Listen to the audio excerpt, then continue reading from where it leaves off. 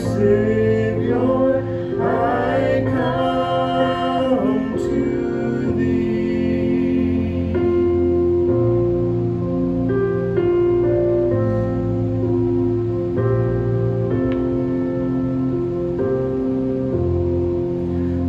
I need thee every hour, in joy or pain. Come quickly and abide, or life is vain.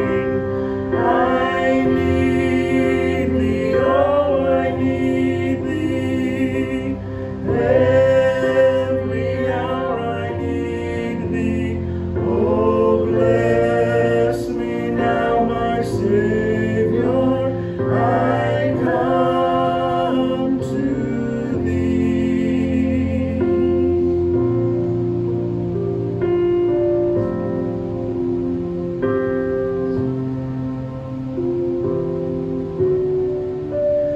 I need thee every hour, most holy one.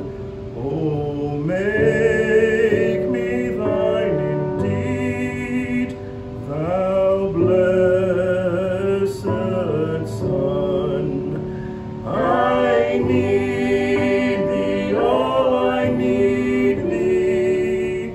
Every hour I need thee. Oh, bless me now, my Savior, I come to thee.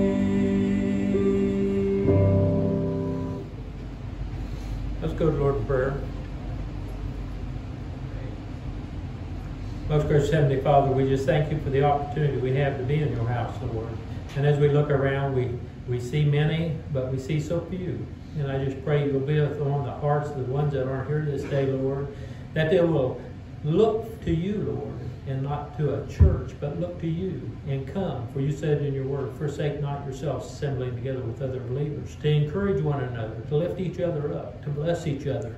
So I just pray you'll just help us to be what you've called us to be, the witness in a lost world. In Jesus' name I pray, amen. How many feel like you're going through a battle? All right.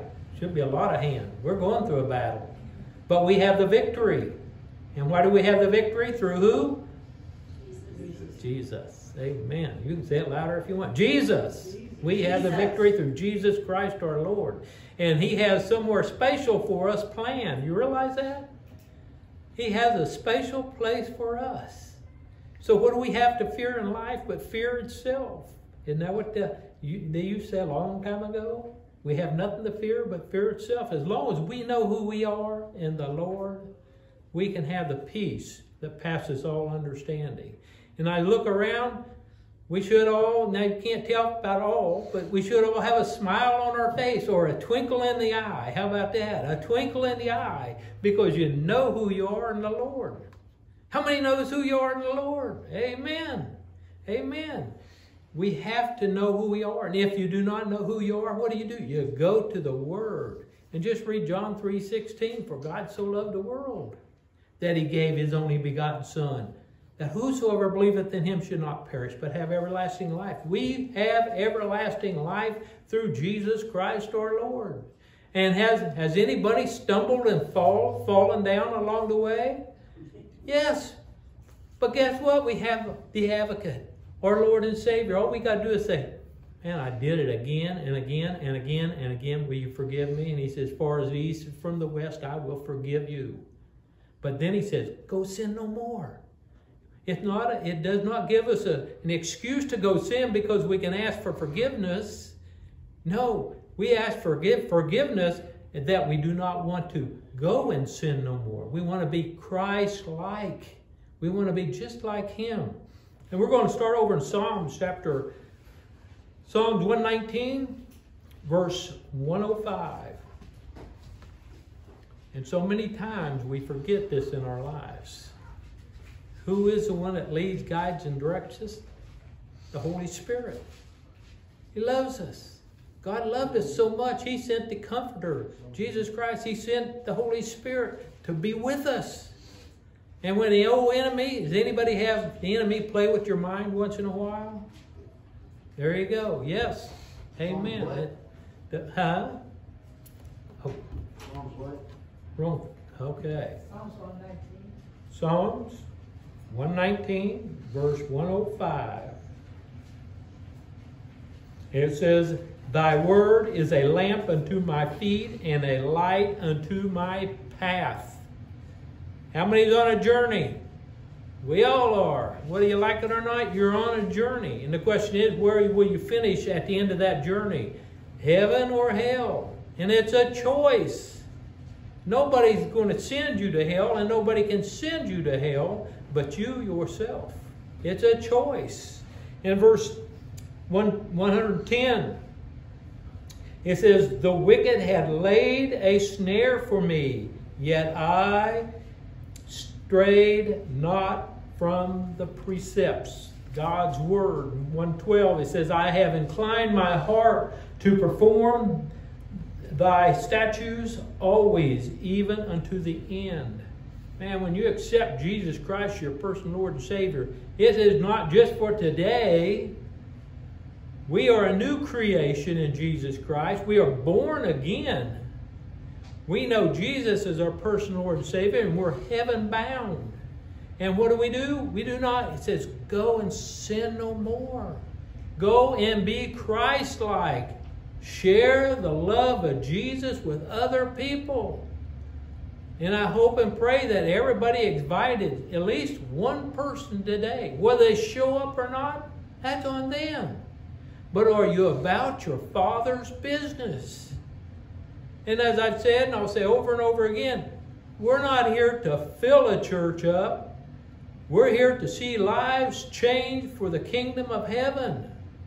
And if a person comes down these aisles and gives their lives to Christ, and they feel led to go somewhere else, hallelujah, we've accomplished what we're supposed to do. God says He will supply all our needs according to His riches and glory. And God has supplied our needs. Day after day, month after month, year after year, He has supplied our needs in so many different ways. All we got to do is stay focused on what we're supposed to do. Go ye into all the world and preach the gospel. Why do we do that? Because He loved us. Do we love others as much as He loved us? Or do we look at people and say, well, they deserve everything they're getting. Send them to hell. And if we had that attitude, we'll pick on my brother just a little bit. Where would you be today? We do not know. I believe God would have made another way because He loved you so much.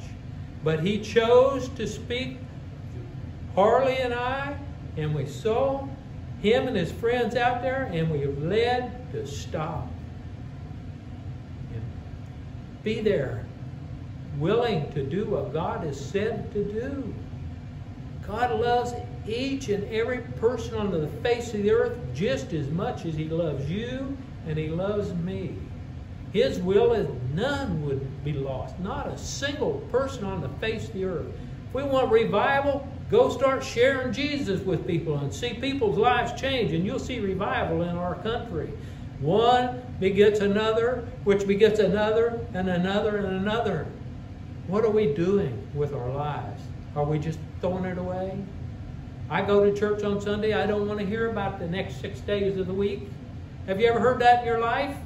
Yes, there's some heads going, yes. I have too. Tell me about it on Sunday. Leave me alone the rest of the week. I'm not just saved on Sunday. I'm saved 7 days a week, 24 hours a day. And we're called to what? Be witnesses for Him. We're going to jump over on Matthew chapter 4, verse 16. The people which sat in darkness saw a great light. And to them which sat in the regions and shadows of death, light is sprung up. We are the light, people.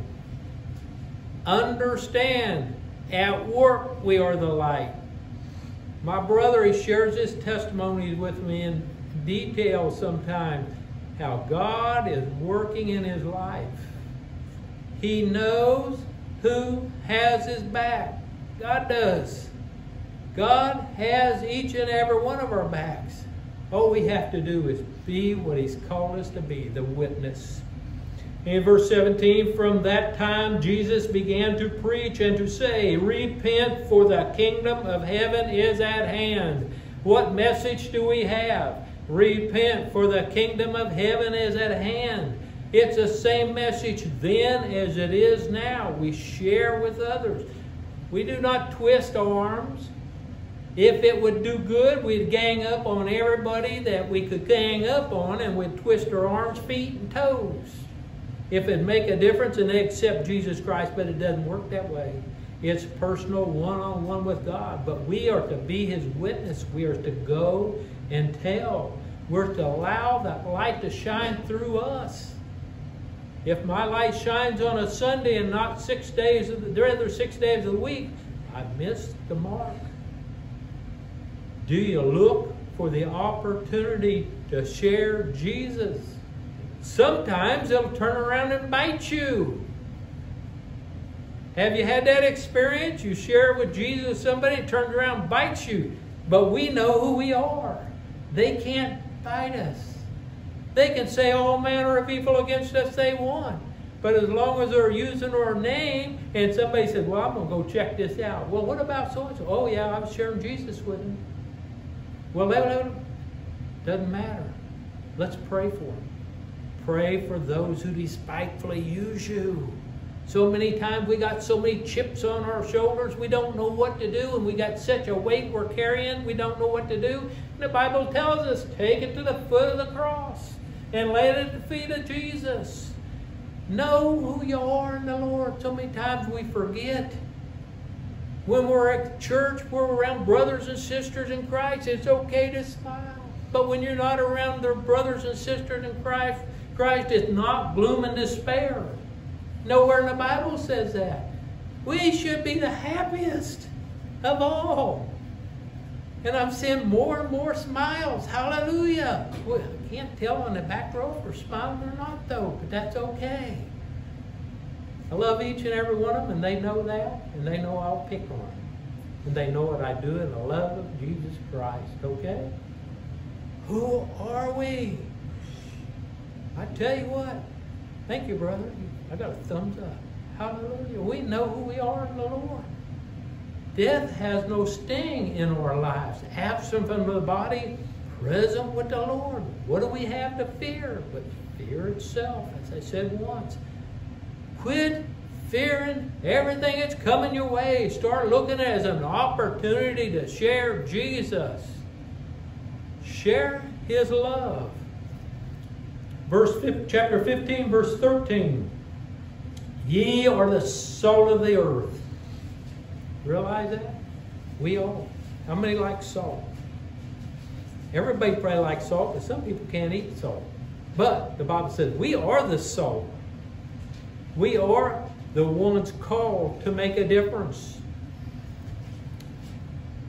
He said, but if the salt has lost its savor, or its flavor, or its taste, wherewith shall it be salted? It is thenceforth good for nothing but to be cast out and to be trodden under foot of man.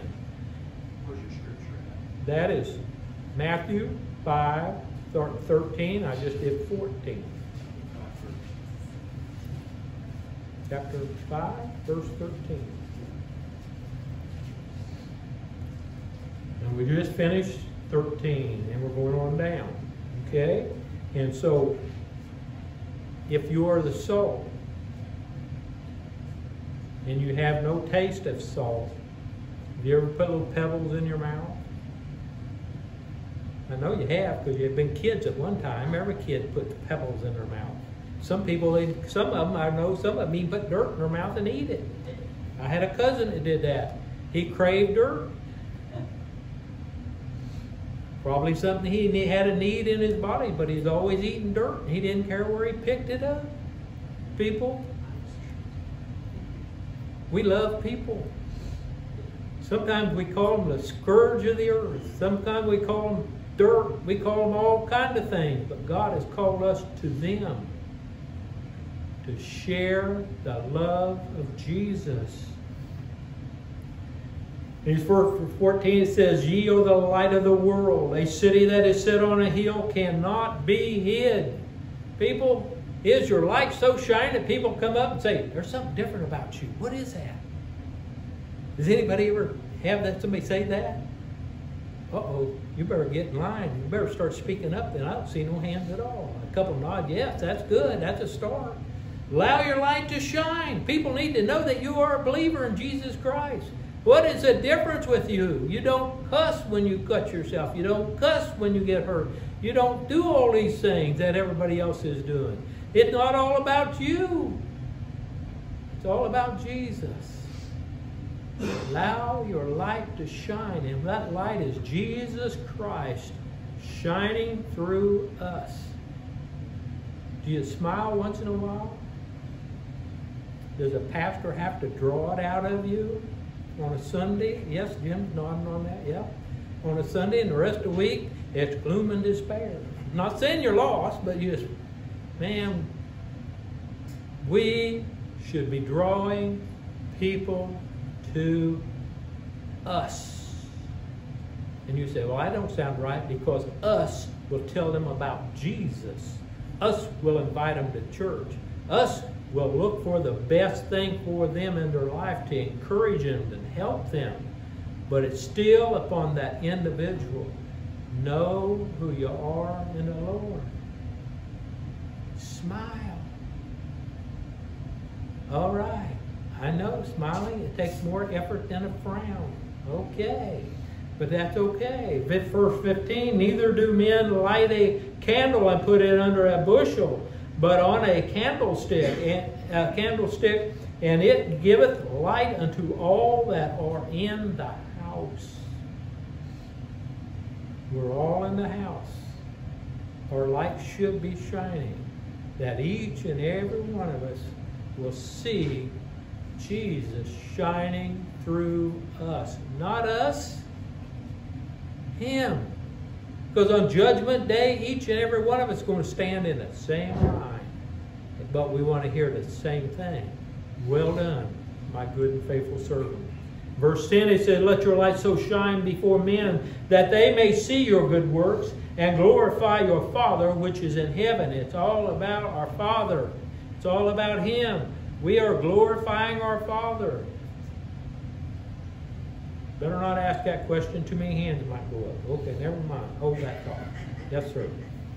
Verse 18, "For verily I say unto you, till heaven and earth pass, one jot or one tittle shall in no wise pass from the law till all is fulfilled." Not one thing is changed in the Word of God until everything is accomplished. And what has it been accomplished? Us sharing Jesus with people. Us praying one for another.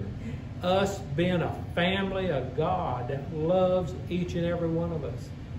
I might have some bad habits, okay? I hurt myself all the time, but I got my doctor in the back. I hurt myself all the time. I don't do it intentionally, but it seems like I do. But it's not going to send me to hell. I have no bad habits that God would be pleased of. I have the habits that glorify my Lord and Savior. Am I perfect? No. We crucified Him, but we strive to be like Him. Your pastor is not your example. Jesus Christ is your example. Who do you have your eyes fixed upon? And I've seen so many churches fall apart, disperse, and go different ways because the pastor did something crazy. They put their eyes on the wrong thing. Put your eyes on Jesus. And if you need to get rid of the pastor, just let him go on down the road. Do not destroy the body of Christ which we are.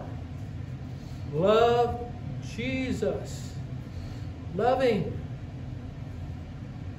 Love Him. Luke chapter 5, verse 20.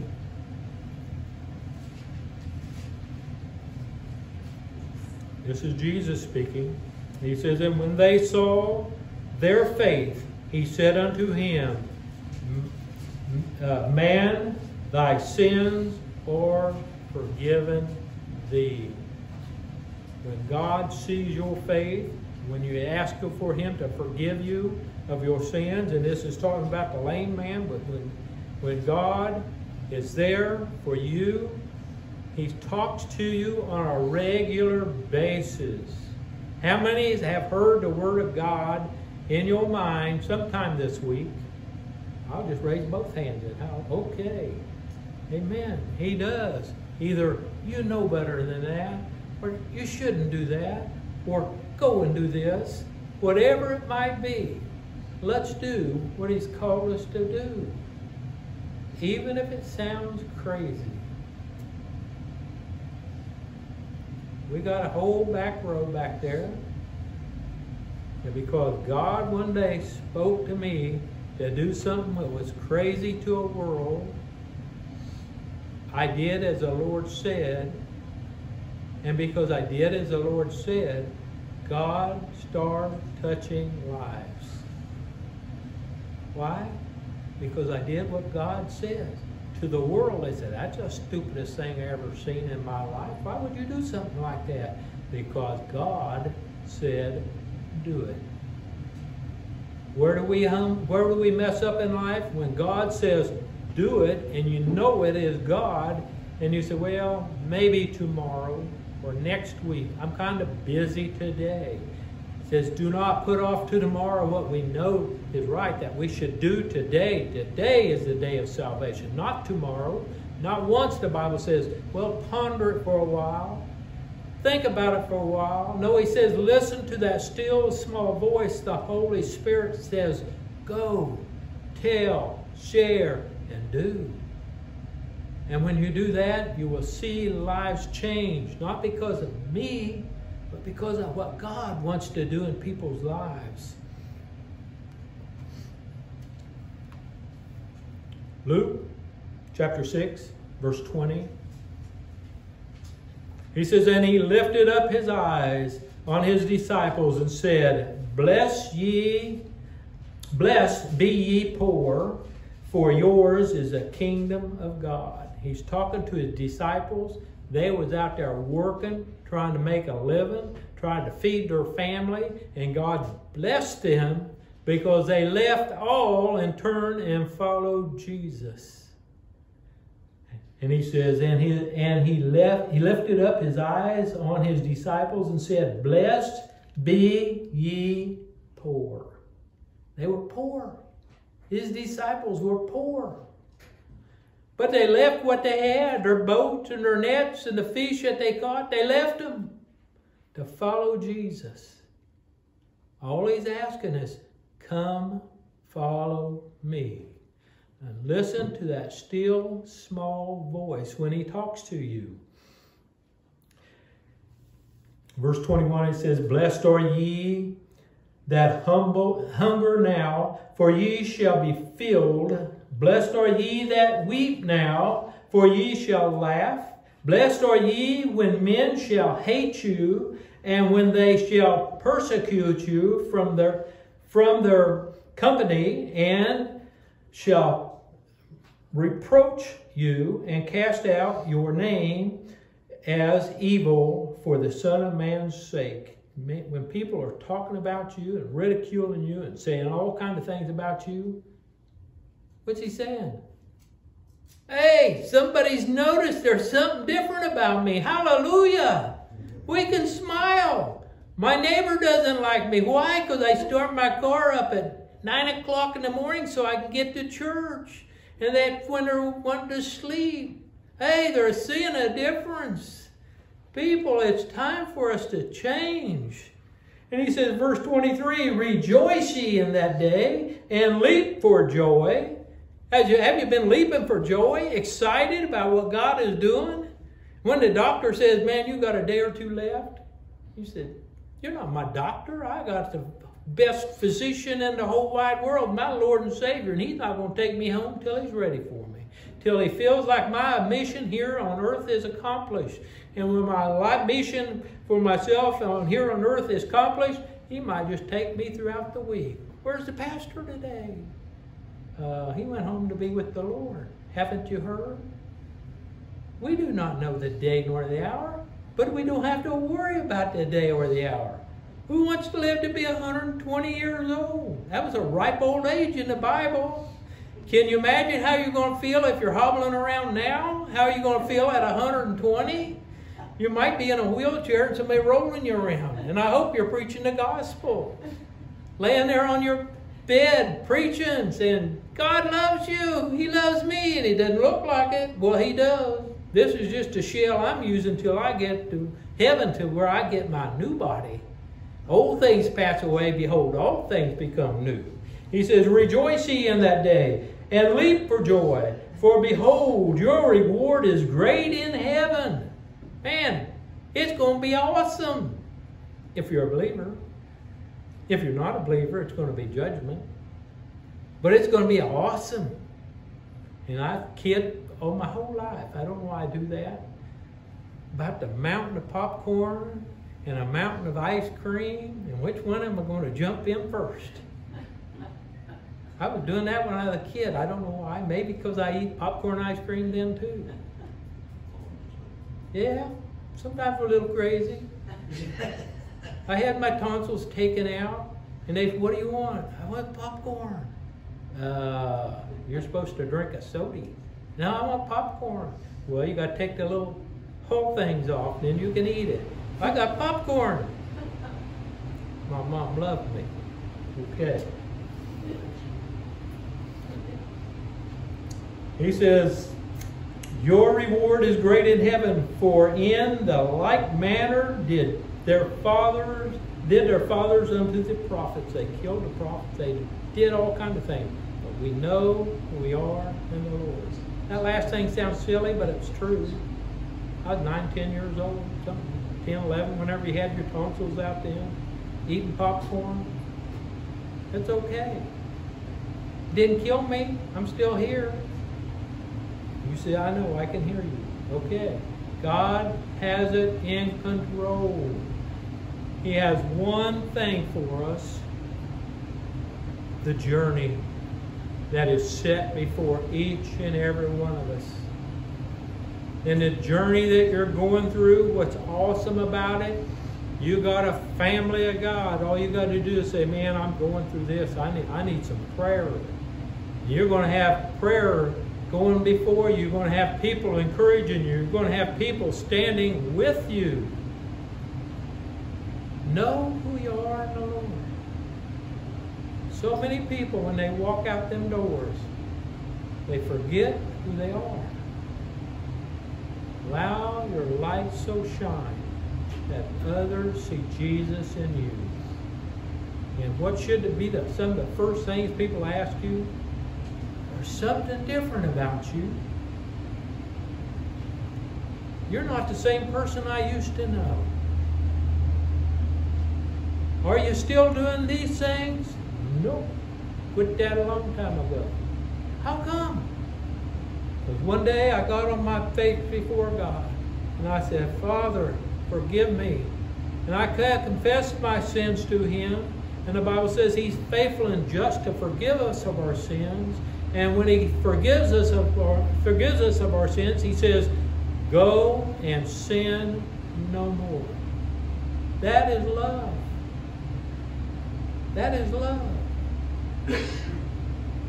When they beat Him, when they whipped Him, He could have called 10,000 angels. But He died alone for you and me. He's not on that cross no more. He's sitting at the right hand of the Father, interceding for you and me. He says, Father, I know what they're going through. I was there. And He gives us grace and mercy, and He puts people in our past. You say, man, I was lucky that I run into that person.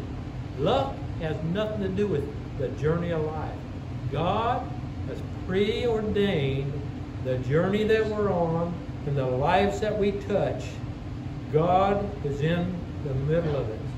Will all of them follow all the way? No. But it's a choice they have to make, and it's on them once we share.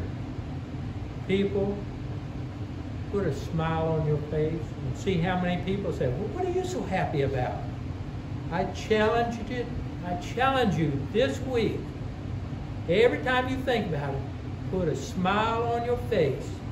And I hope and pray next Sunday you'll come back with a testimony how God has used that smile.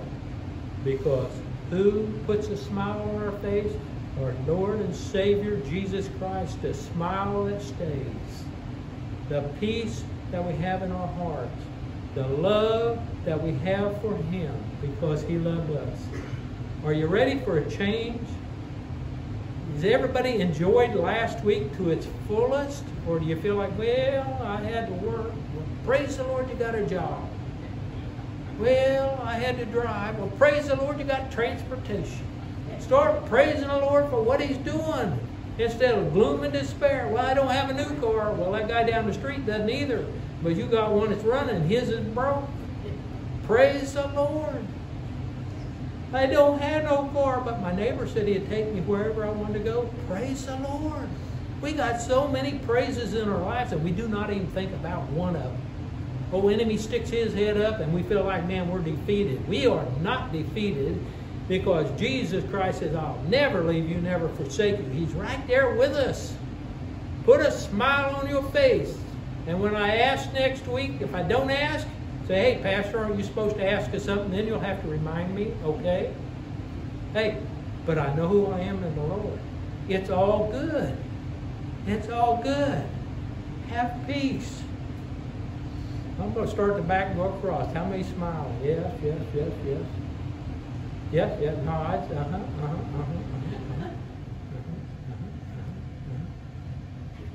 Almost. Almost. Oh, there we go. Hallelujah. See, God wants the best. Even a little smile, put a laugh on people's hearts. Isn't that awesome? That's just a light shining just a little bit. What's going to happen if you really let your light shine? They're going to say, something's wrong with you. What are you drinking, man? I'm not drinking nothing. I'm reading the Word of God. Know who you are. It's time for Christians to stand up and be counted on this side of glory. Share with people. When you see somebody in gloom and despair, just ask them, can I pray for you? If they say no, that's okay. Know who you are. Time for a change. Shall we all stand?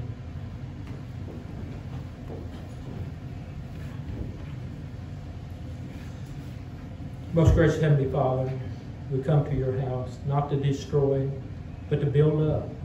To build up your people. Get them ready for battle.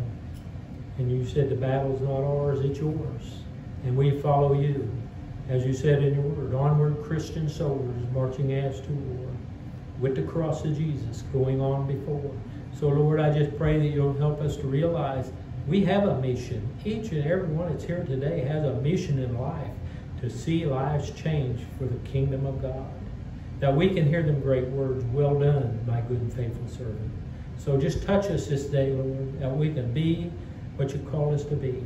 Proud of who we are, not ashamed, and proud of our Lord and Savior that paid it all for us. So help us to be the witness that you've called us to be in the Word. You told each and every one of us, go and tell. We have no excuse. In Jesus' name I pray. Amen.